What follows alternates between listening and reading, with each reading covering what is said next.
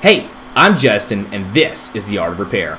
On today's episode of The Art of Repair, we're going to be going over residual underfill removal from Apple PCBs. Now, something very important to note here is that different underfill for different brands and different devices is generally pretty different. So make sure that you're paying attention to the underfill type that is being removed, or you could end up having a real bad time. What we're doing today is specifically for Apple devices and the underfill that they use. Let's head on over to the microscope and check it out. Alright, so you guys might remember this board, maybe you don't, I don't know. This is the one that we used during, I think, it may have been episode 13 where we did the NAND removal and the underfill perforations so that you didn't pull out the adjacent components. And we're going to go ahead and remove all the residual underfill now so that we can prepare it for a new NAND chip. So we're going to be using one of my favorite tools today. As my employee likes to call it, it's Old Faithful. It's a number 10 X-Acto blade with a curved tip. Now, I'm going to go ahead and say this is a brand new blade. I don't ever use brand new blades with this stuff. I just, it must be a common trend. I left it at work. So we're going to use a new one today, so we're guaranteed to get some laughs because I'm definitely going to mess something up. Yeah. So let's go ahead and dive right in. So let's go ahead and make sure we're in focus.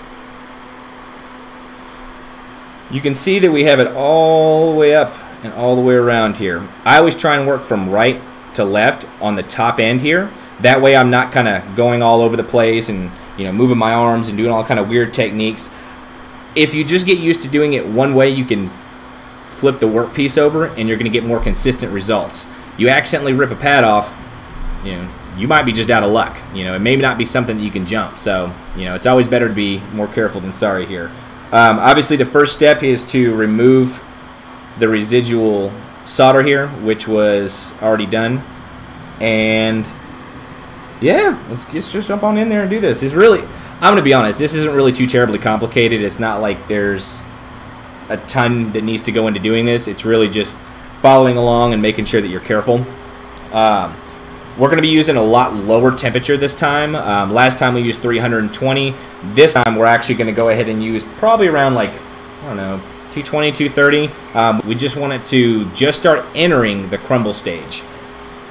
So let's jump in there. Alright, so you can see all these lines going all the way around. They're pretty much the shape of the chip. We want to make sure we get rid of those for sure. All this stuff needs to go. We don't want anything to be in the way of putting this chip on correctly. Actually, maybe we zoom in closer. Kind of want you guys to see when I first start making entry into it. Alright. Now you can see here if you kind of go across the top that there's a lift to it.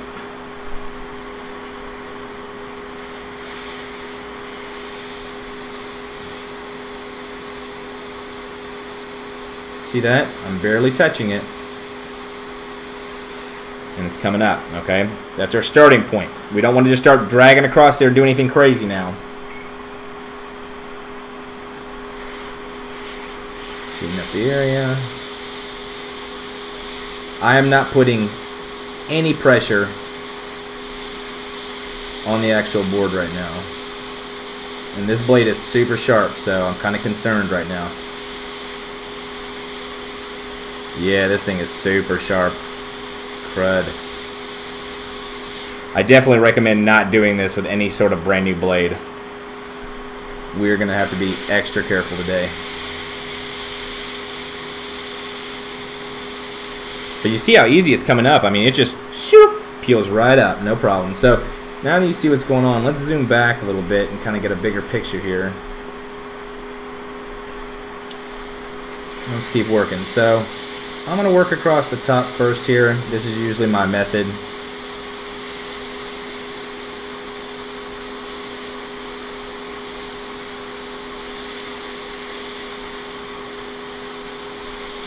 Oh man, that is just sharp.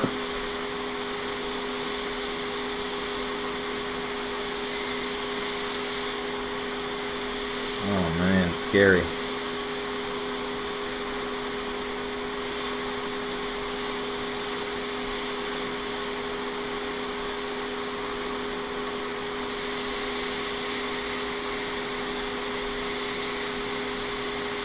That solder ball there.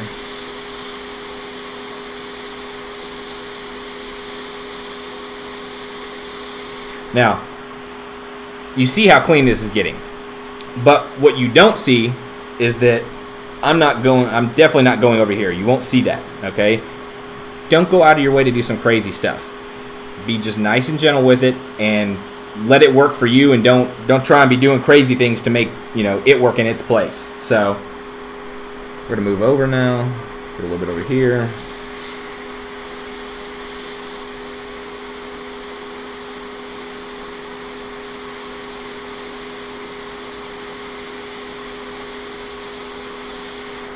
See how I'm doing that?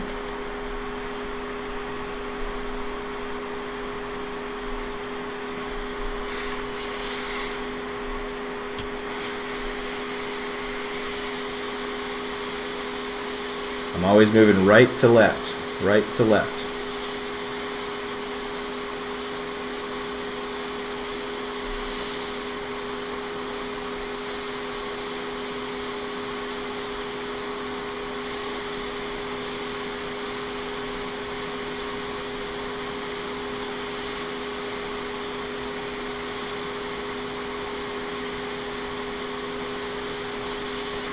I am putting zero pressure into the blade. I am not pushing in. I am not trying to slice my way under it.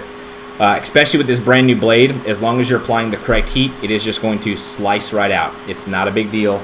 Don't make this harder than it needs to be. Now, I can see right here, when I originally did this, I did pull up a little bit of the conformal coating and the solder mask, so I'm going to try and be extra gentle right here. If I can find an overcoat pin, then we'll go ahead and overcoat it whenever I'm done. If not, you know, that'll probably be a whole nother video on its own about overcoat. Alright. So this is right about where I'm probably going to flip the device. Just because at this point I feel like I really want to do something crazy, like, you know, kind of come around and do something ridiculous that I shouldn't be doing. So I'm going to do something real simple here. I'm working smarter, not harder. I'm just going to flip it, okay?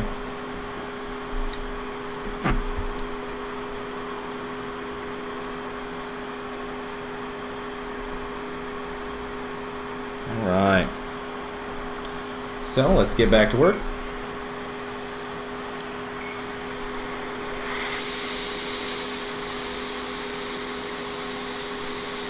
No pressure. I'm just letting it do its thing.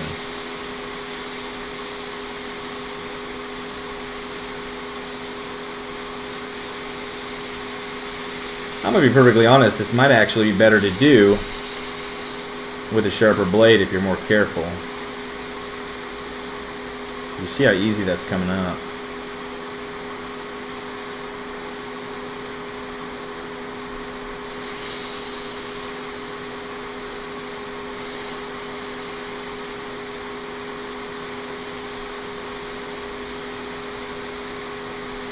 Man, we are filleting this bad boy.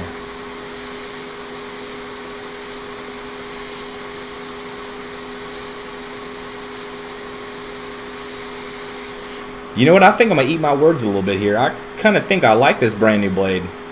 I feel like it is just doing a superb job.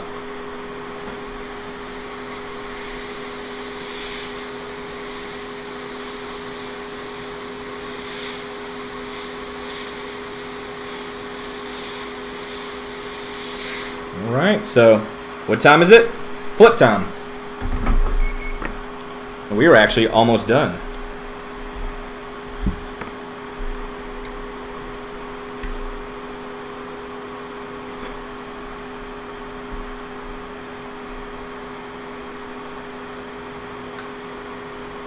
This thing never, ever stays in focus right. I feel like if I don't super glue it, it's alright.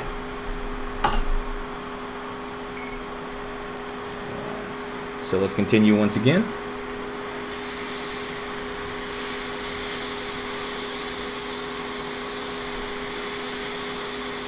It's almost like I'm resting the blade itself just by its tip down here, and I'm just slightly moving forward. I'm guiding it in the direction that I want it to go.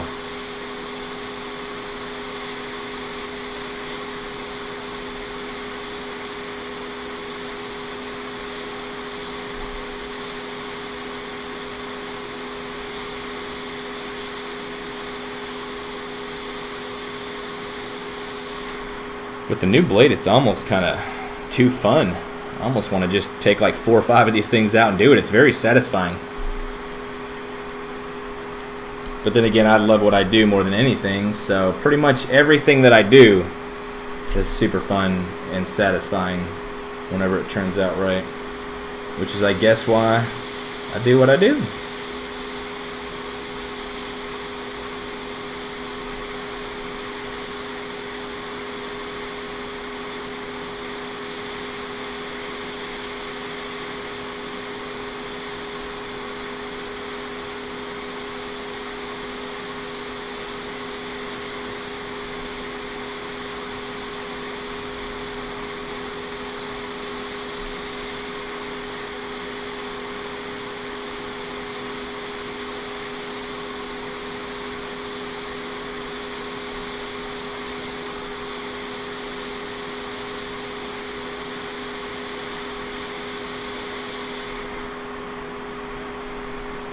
Jeez, I wish this would stay in focus.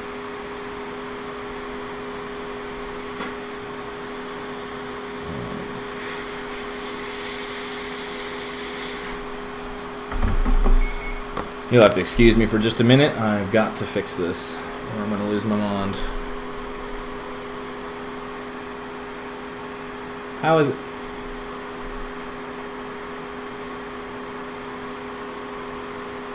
Close enough? I'm good. Alright. Jump back in there.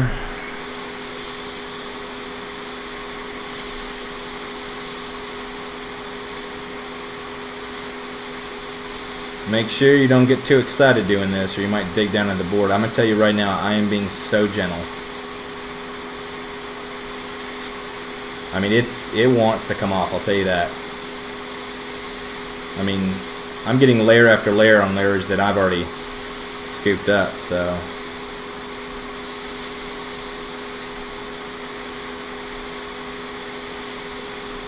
You know, I've seen a lot of people that'll superheat the area, and you know they'll put solder balls all over the pads, and you know they'll be scraping right through it and doing all kind of crazy stuff, and you know that stuff scares me. When I see that, I'm like, man, what are you doing? You need to calm down. Calm down with that. Oh, by the way, we are pretty much on the last step here, so.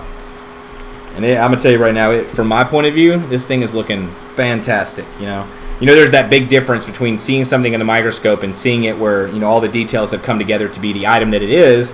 And I'm gonna tell you, from my point of view, it is looking nice. All right, let's get this last little bit. You know, like I said, today's video is nothing crazy or anything, but this is something that a lot of people ask me about. Believe it. Like, you know,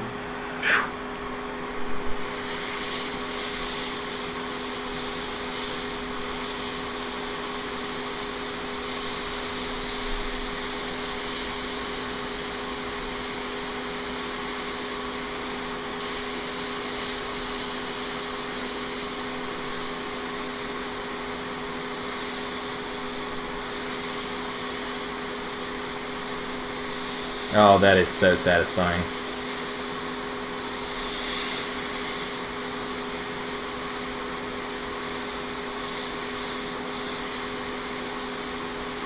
Be really, really careful if you're doing this inside the BGA array. Make sure you are extra careful that you don't accidentally slice under one of these pads. These pads are held in with a special type of adhesive, and it's very easy to get under them and pull them up. Hence why people pull pads. So, you know, don't let that be you.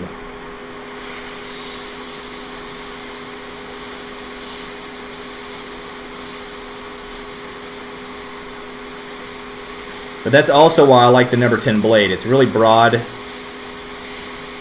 and easy to just kind of get around things with. because there's been times while I'm doing this here that I start seeing a little bit of solder is also sliced off. So that tells me that this blade is definitely capable of just taking one of them pads out.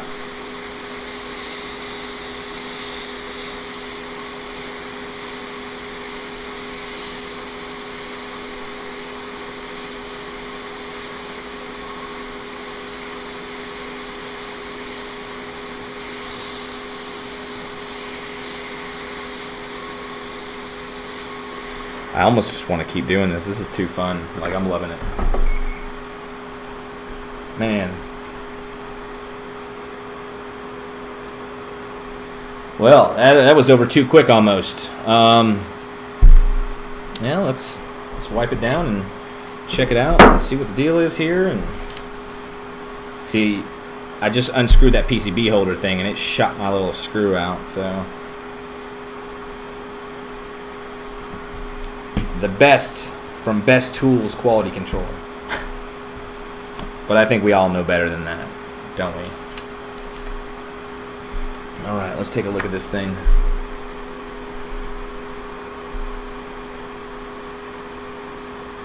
What is going on? If anybody can tell me why I'm getting such glare off this, you know, it would be much appreciated. And I have a feeling that it's some kind of issue with my setup here not being straight or something, but whatever.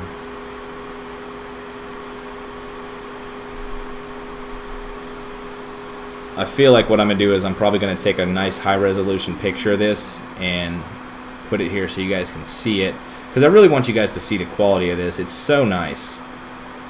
That was much easier to do with the sharp blade than I thought. I was actually kind of worried a little bit. I was like, man, I've been doing this with the dull blade for so long and it works so well. I'm going to get home and I'm going to end up goofing up and, you know, messing the whole thing up by using a sharp blade, but much better, much better. I totally liked it. So anyway, let's clean it off here, I guess. And I don't really feel like we need to clean much of anything off. It was pretty thorough in slicing that stuff off.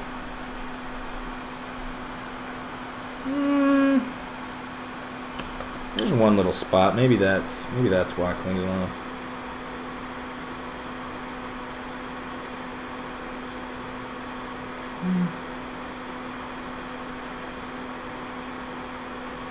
Make sure everything's good. You know what, I bet you can just zoom in real tight here. There we go.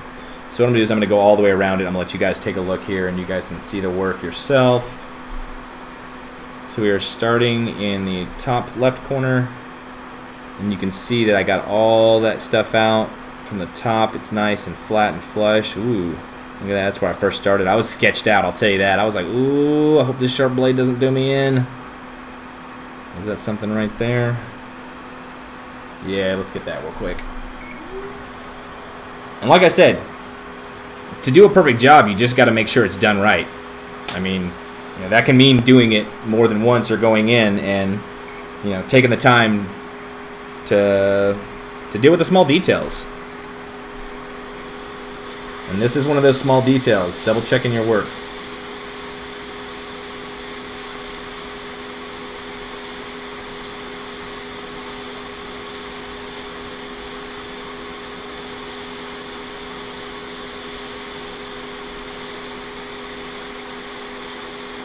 All right.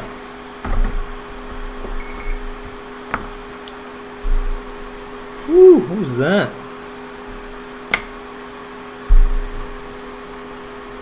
There's my goof up point right there. And like I said, you can always take an overcoat pin for something like that and kind of fill it in.